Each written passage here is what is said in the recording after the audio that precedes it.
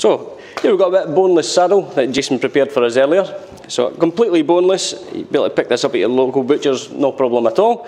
So what we're going to do today is we're going to stuff this and wrap it in smoked streaky bacon. So here you can get sausage meat made up from your local butcher, or what I've done here is you've got 2 ready-made burgers. What we do is simply fold it over, pop it in the middle here, got a little bit of fresh basil. 3 leaves is quite enough.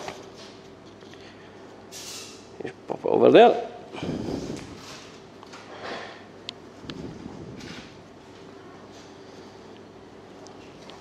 And now simply, all you do, fold the fillets in either side, roll it over till it's completely round and the same thickness all the way through. Now grab smoked streaky bacon, wrap it around nice and tight. Don't worry if it doesn't feel like it's not holding perfectly, we've got some trussing bands here that help it stay together while it's cooking.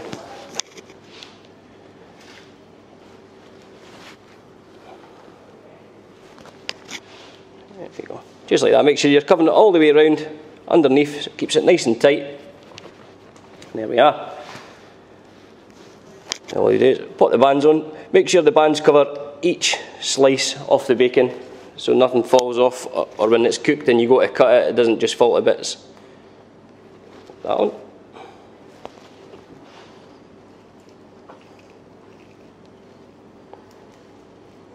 Last one. On the back. So now what we're going to do is use the sea salt and lampong pepper, just the glaze over the top of it, which stops it from drying out and just adds a nice seasoned crust over the top of the stuffed saddle. Pull that back. Sprig of rosemary. Good to go.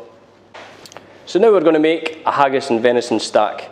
With this, we use the knuckle muscle from the haunch of the venison. What we do, we're just needing a few thin slices. We slice it thin because it is going to be wrapped inside pastry and we need to ensure that it's cooked all the way through. So, thin slices, like so. Put them at one side. And you grab your pastry rounds, put them down, slice of haggis.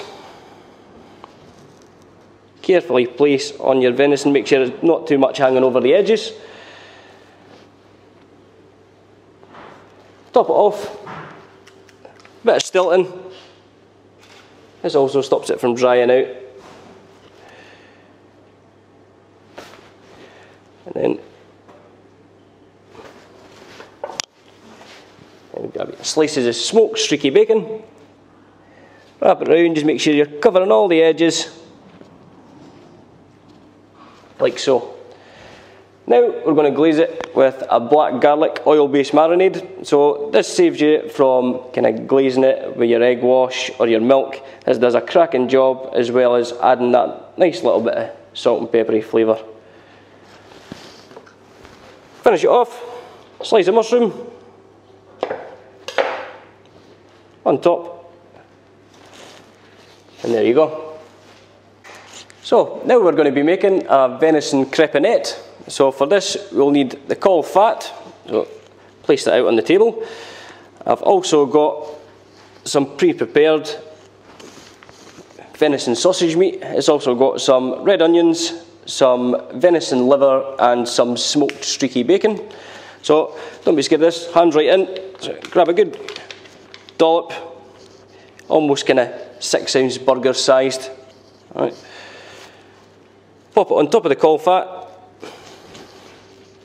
The caul fat is good as well because because venison is so lean, it really does stop it from drying out when you're cooking it in the oven.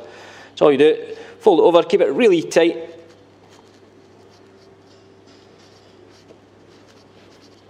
So, like so, and same again.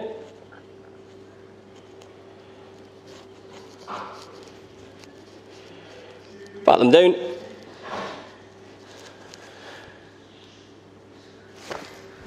Finish off again, a little sprig, rosemary on top. and we're good to go. Do you have any venison today? I do. I've got a wide variety. I've got venison burgers, venison joints, sausages and kebabs. Oh, the kebabs look good. Yeah, how many would you like? 4 pieces. Not a problem.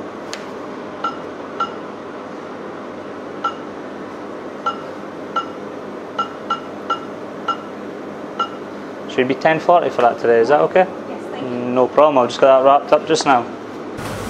There you go, love. Thank you very much. Okay, you're nice dinner. You too. Cheers. Take care.